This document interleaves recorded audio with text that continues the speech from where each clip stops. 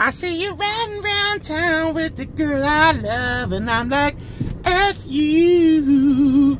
I guess the change in my pocket wasn't enough, and I'm like, F you and F her too, cause if I was richer, I'd still be with her. Well, ain't that some although there's pain in my chest, I still miss you the best. And I'm like, F you. Ooh, ooh, ooh. Baby, baby. Why you wanna treat me so bad? So bad, so bad, so bad. I bet you when I stopped the first time, people are like, oh, thank God. Man, guys, I don't know if you know this, but if you double tap the screen, you can fast forward my amazing, perfectly on key and in tune singing. Just so you know, double tap, little double tap, not the bad kind, the good kind. Fast forward bad singing, double tap, not the double tap they did to the people of OKC. Anyway, so I'm listening to NPR, government sanctioned radio, and every time I turn it on, it's just one snowflake after another, one leftist after another. And when I say leftist, people, I'm talking about Republicans and Democrats. That's what I'm talking about when I say leftist. It's hilarious when people who associate themselves with the Republican Party call me a leftist snowflake. If you're a Republican and you're calling somebody else a leftist, you better look in the mirror, dude. You guys all support the same things. Unconstitutional wars, unconstitutional police force, unconstitutional IRS, unconstitutional everything. Traffic codes, victimless crimes, seatbelt laws, prohibition on plants, on and on and on and on and on and on and on. On and on and on. Both parties. You know, we've had only them two parties all this time, and what's changed? It's only gotten worse. It's only gotten less and less freedom in this country, not more. So, what did I turn the camera on for? Oh yeah, because I'm listening to the leftist snowflakes, the Republicans and Democrats, on the radio.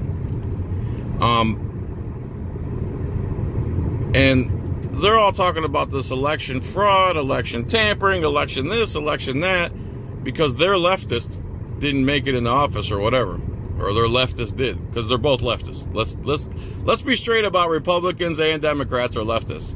It's just the only difference is Republicans are like leftist light, and then Democrats are extreme leftists. They really hate the Constitution, and then Republicans just choose which parts of the Constitution they like, and they hang their hat on the Second Amendment. So, what was I getting at? Oh yeah. Election problems. Every election there's fraud. I don't care who says what. Every election there's some type of fraud going on. There's people working in the background to do something to help their guy, their leftist, win. So I just went and bought a coin to make a ring out of it. I'm talking to my guy who sells me the silver. He's an amazing person, by the way. And I'm like, you know what kills me, sir, is that American Idol can come up with voting results in 2 seconds, right? But some reason we can't get an election right in this day and age. So I said to him, if they really wanted true elections and true voting and true everything else, the government would grab, let me stop here. Government would grab 3 people with a brain in their head, like smart people that know how to make applications for phones and computers, and they would create a general election app or an app for all the voting. You create an app, you make it secure, you have to sign in with a username, password, and whatever other what's the word? Not cryptic, encrypted. With encrypted data, blah, blah, blah, blah, blah, completely safe, completely secure. You got to sign into your account to vote, and you can do it from your phone. And the accuracy is astoundingly better than the system they have now that's so dated and ridiculous. But I'll tell you what, I don't think that politicians want many people to vote. They just want the people they can influence to their side. Imagine how many more people would vote if they could just get on their phone and click a few check marks and then click submit and then log out of their account. And the only thing I can see that anybody would say is, well, some people don't have phones, John. Okay, you can, here's the solution. You can use someone else's phone and sign into your account through their app. You don't have to be app specific to a person. They'll each have their own account. Okay. Secondly, you could go to a public library and use their internet, which is usually high-speed internet at the libraries now. They're going to build a trampoline park here. It was supposed to be open in August. Dude, I can't wait. I can't wait to break their trampolines with my fat, giant glutamus maximus. All right, there's my rant. If they really wanted secure voting in this country, they could do it. They could have a couple geniuses work that out in probably 2-3 weeks. Have a smooth running application. Do a few test runs and fake, staged elections. Not in real life, but they could pretend like X amount of people voted through the app.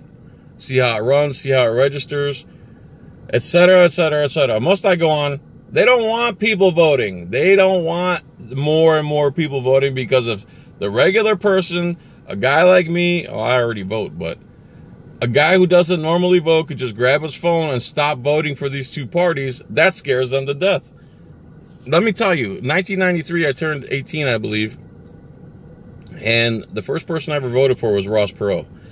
That year, Ross Perot got 1 out of every 5 votes that were cast for the president. Let me tell you, people, that was the last time a third party was ever allowed to debate in the presidential election. Ever. That's not a coincidence. The Women League of Voters ran the debates in 1993. They were fair. They let a third guy in. When he got 20% of the vote, they lost their mind, and then the Republicans and Democrats took over the debates, and you haven't seen any third-party contender ever since. That's not a coincidence, people.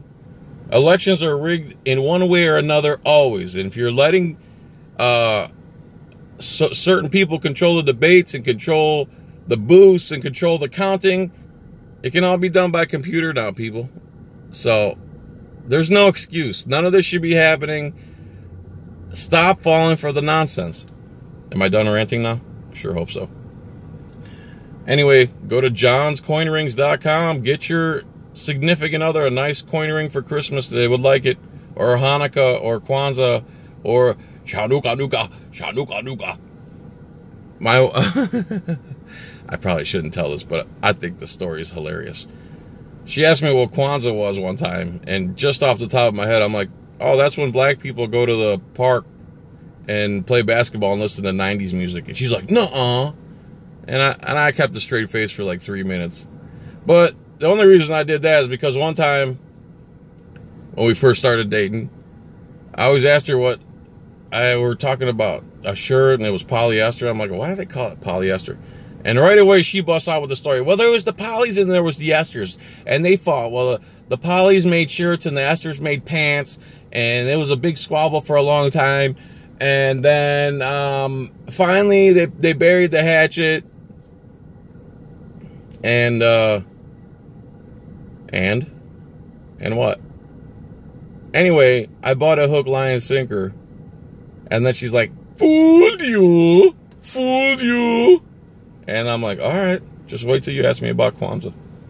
Anyway, please like, subscribe.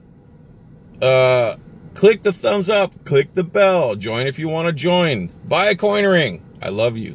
No victim, no crime. I see you riding around town with the girl I love, and I'm like, forget you.